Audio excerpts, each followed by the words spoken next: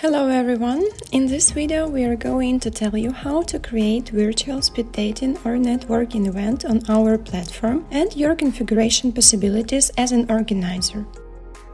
First, you need to go to Events tab and click Add Event. You'll see an event creation form with all configurations. You need to enter event name, for example, Test Speed Dating Event. Then you can enter redirect URL, where the participants of your event will automatically be redirected when the event finishes. Redirect URL is usually used by our web partners if they want to show their participants something specific, for example, a promo code for the next event.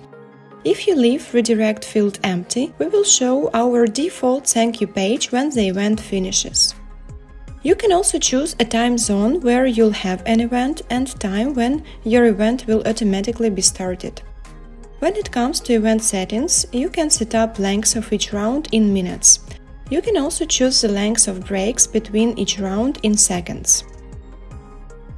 The next two fields work together. Let's imagine a situation when you have a big group of people at the event. For example, 100 people.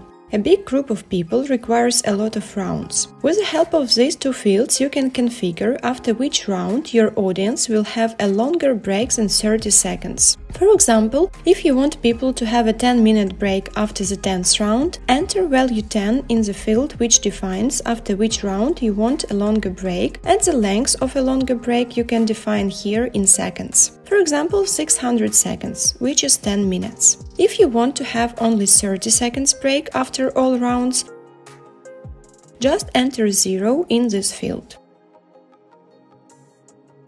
In the next step, you can choose minimum percentage of audience to start an event. For example, you know that there might be latecomers and you don't want an event to be started until you have at least half of the participants you're expecting to come. So enter 50 in this field. From our experience, we would recommend you entering 30% here.